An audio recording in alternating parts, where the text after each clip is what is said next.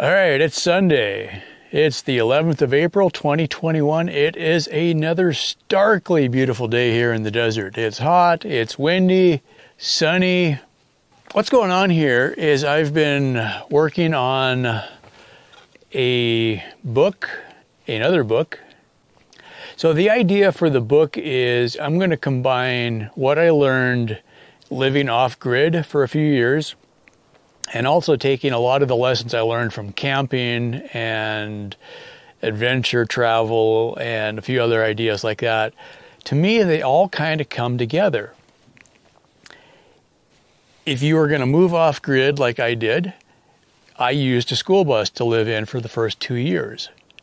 School buses work really good for that. It's really well made, it's really strong, it's a blank canvas, you can do whatever you want with it. Okay.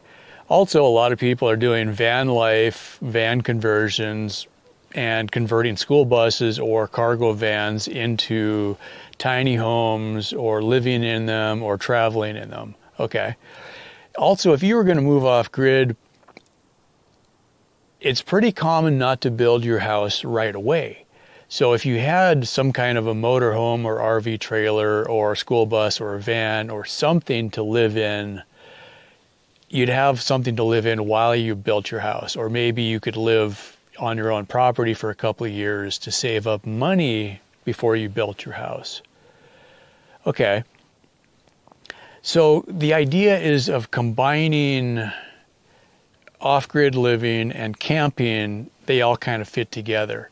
When you're actually dry camping, I'm not talking about RV parks per se, but if you are dry camping, you could take your motorhome, your van, your school bus, go out and go boondocking, go camp on BLM lands, and you would be essentially self-contained and off-grid living at the same time. Okay.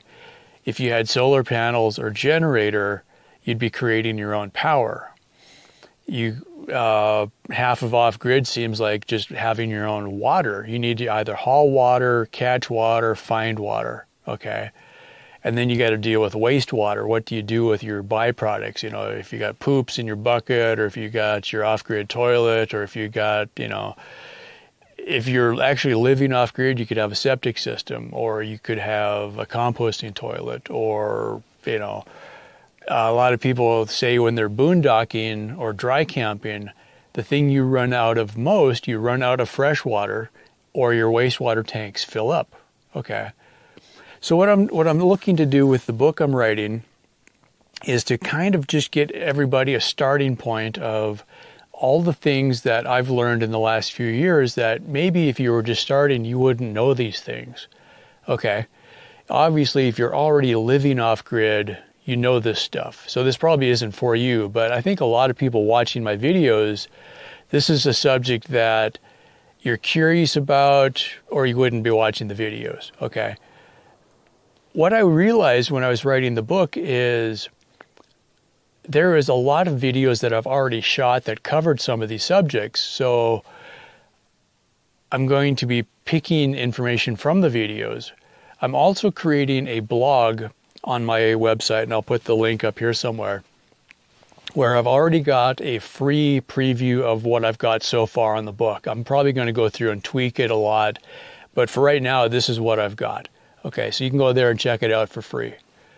And if you have any ideas, hit me up in the comments about things I missed or things that you disagree with or whatever. That's cool. Everybody's got their own perspective on this.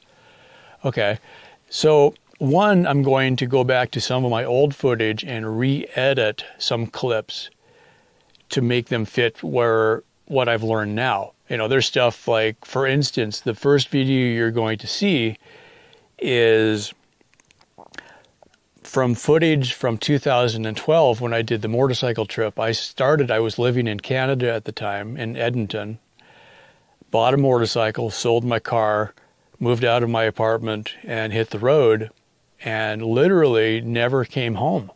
I ended up moving to Texas on the end of that trip. So I went from Edmonton, Alberta, Canada, up into the Yukon, Northwest Territories of Canada, crossed into Alaska, went up to Fairbanks and then down to Anchorage, came back down through British Columbia, visited my dad in Washington State for a while. We took off on a plane, landed in Belize. I spent the winter down in Belize working on building a roof for an orphanage.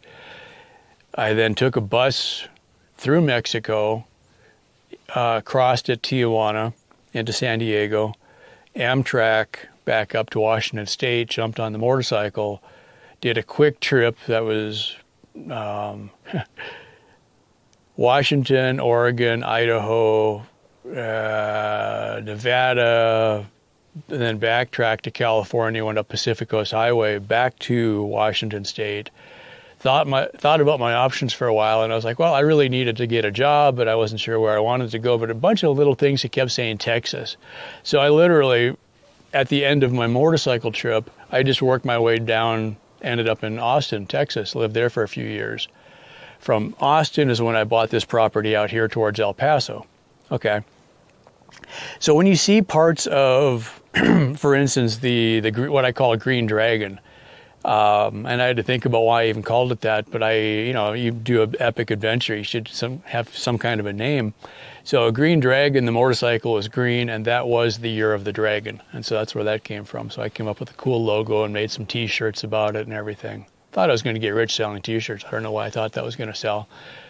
I had a few for myself and gave some to my brother and my mom, and I still got some of them somewhere. Anyway, so when I left Canada on the trip, I knew I wasn't planning on coming back. It wasn't like I put my stuff in storage and then was going to come back. I got rid of a lot of stuff, sold the car, quit my job, jumped on the motorcycle and left, and never went back to Canada to live. I went back to visit, but I never went back to live, right? And so everything that I owned that I kept was on the motorcycle. Yeah, so that's commitment, But in the beginning of the first video was me getting the motorcycle ready and testing things, and I'd go off on a little ride around town and then try things out. There was times that I never made it out of the parking lot of the apartment. I was trying to get so much stuff on the motorcycle that I'm like, okay, I'd ride 50 feet and realize that was a bad idea, and I'd push the bike back. I was scared to ride it, take everything off, redo it, put it back on again. So that's kind of how that all started. The motorcycle that I have now is the same model, but not the same exact motorcycle. So the one I have now is a couple years newer than that one, but it's basically the same KLR 650 Kawasaki motorcycle.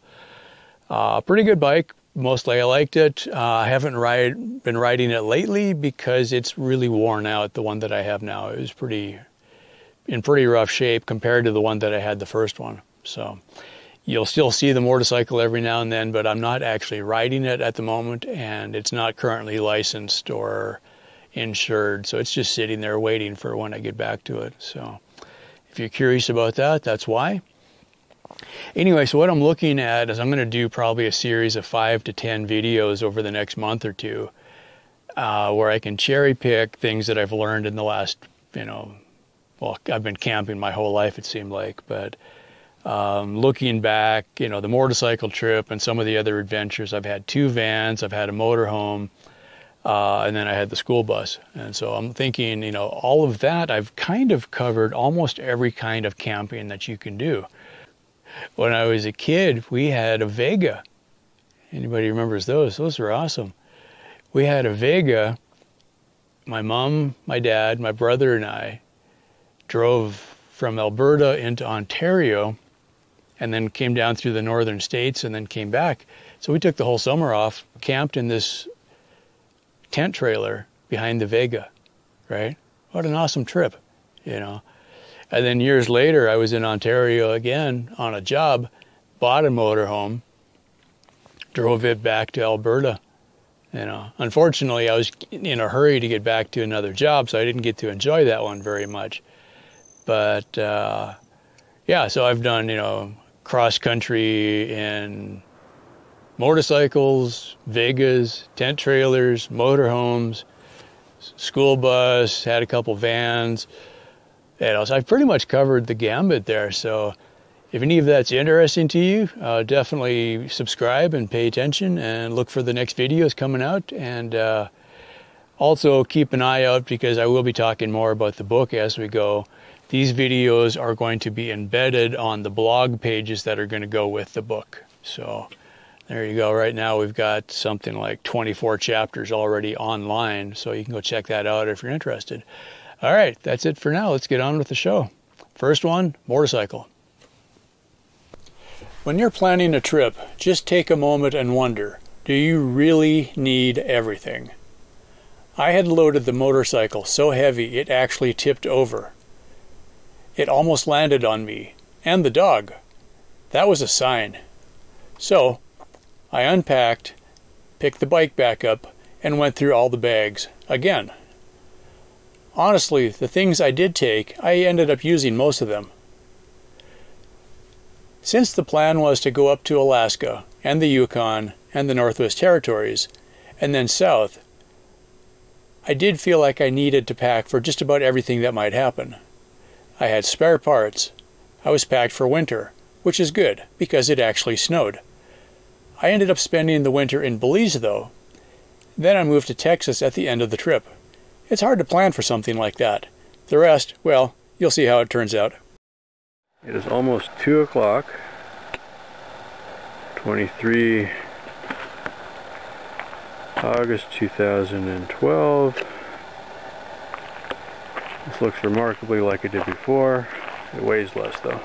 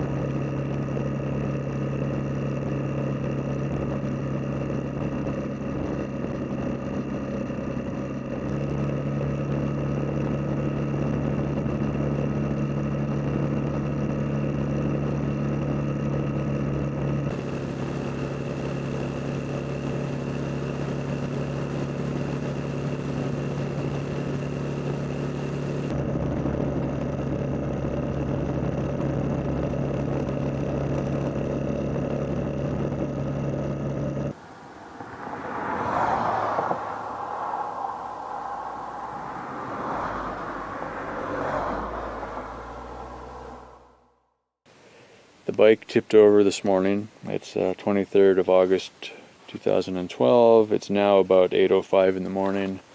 I've been up since 5. I've been out here since before 6. I was loading. The bike tipped over and almost got me. I couldn't pick it up when it was loaded. I actually had to unload all of that and some of that and about all of that. Well, since January, so about the last 8 months getting ready for this trip, buying gear, reading blogs, coming up with my own plan, designing the bike, building all the accessories, sewing bags, buying tents and camping gear, and buying cameras. And then the last month, I moved out of my apartment a while ago, so I sold my car. And so I'm really basically, I've burnt my bridges. I'm going on this trip. I've spent so much time and so much money getting everything ready. I should have left a few days ago, so I'm right on the edge of jumping off. And I realized that I can't take half of the stuff that I thought I was going to take. I can't really compare what I'm doing to the blogs that I read.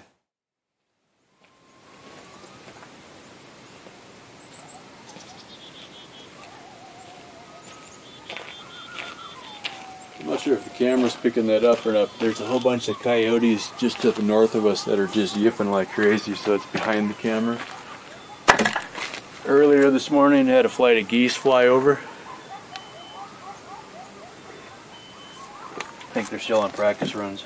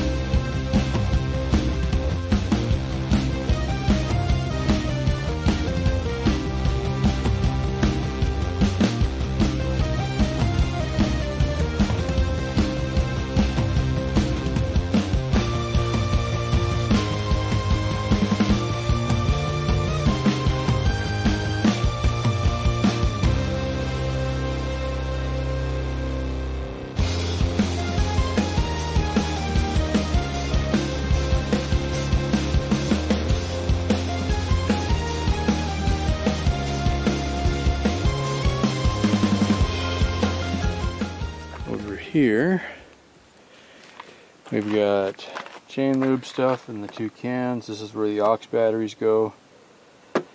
Power adapter for the laptop. These are the battery cables I just showed. There's a little air compressor in here. 4 spare spark plugs, some spare oil filters, headlamp, and part of the water purification rig. And then up here, this is my waterproof box. Laptop goes on one side. Now I wanted to take this. It ends up being kind of big.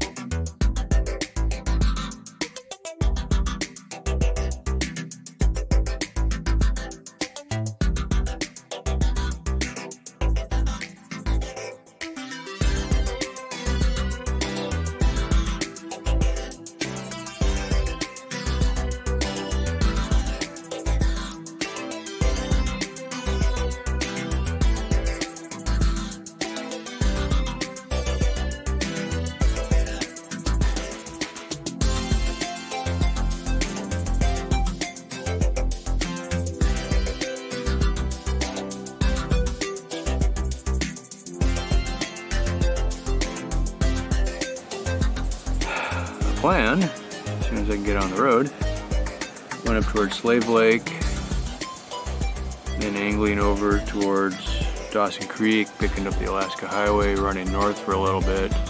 But instead of going straight up to Anchorage, I'm going to turn north, stay in Yukon, run all the way up, and then cross back into Northwest Territories. Check that out. It's got a lot more gravel road there too. But that way I can say I was in Alberta, BC, Yukon, and Northwest Territories. And then also go into Alaska and then pick up Dead Horse and Anchorage and Fairbanks. Take a trip out of it.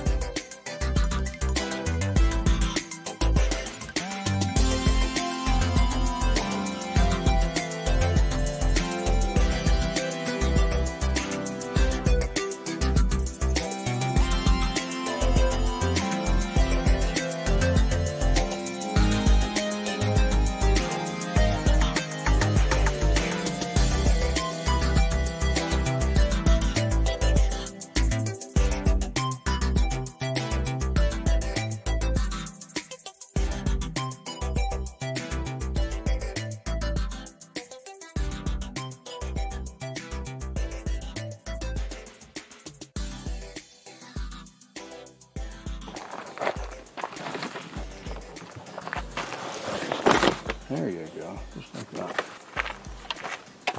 300 watt inverter, normal. But on the other end, I put one of my Anderson power connectors. I don't know if you can see that or not, but there's another connector right under the seat. You just plug it in. Now we got house power. Click.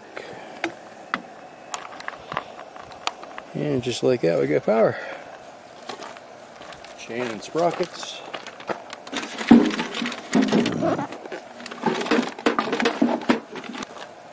This is Magic Heat. My mom found it at Canadian Tire. 6 hours of heat. Quite often I just eat my chili cold out of the can, but once in a while it's nice to get some heat in there. Put some chili cans in here, because as we use them that'll lighten things up again. And I got some tuna cans.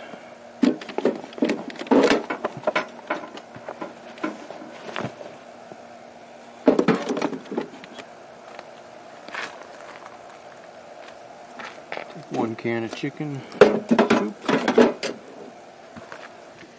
And right down here, this is sewed to the bag. It comes up, velcros through the same D-ring as what I got going there.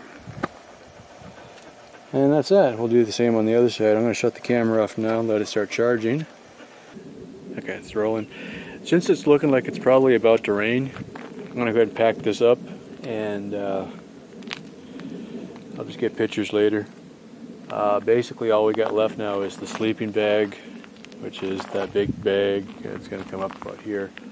Right now all my weight's down really low. That'll help. It's 12:20 now. I should be on the road soon. Just in time for it to start raining. Yay. It is almost 2 o'clock. 23 August 2012. This looks remarkably like it did before. It weighs less though. I eliminated 2 backpacks. Most of the actual weight is right down the center line.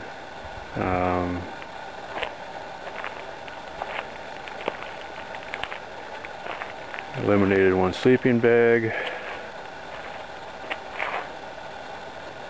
Actually added cans of food, so down where the tools are, there's food in there now. 2 of the 3 pouches on this side. The other side is full of tools still. But I did cut a lot of tools. And ironically, I added 1 camera back. I got the little video camera now. Not the one on the handlebars, but another one. So, yay. Okay. So, quick break. Clean up the mess, put on the gear. I don't know if I ever talked about the gear or not, but this piece down here minus the canteen. That's body armor. Wear that under the jacket. And then the pants, and the jacket, and the helmet and the gloves. All that goes on there. And this is me looking kind of tired, but relieved. Bike is a lot more stable, better balance. Still a little bit top heavy, but it's getting better. And once I burn through some of that food, we'll be in good shape.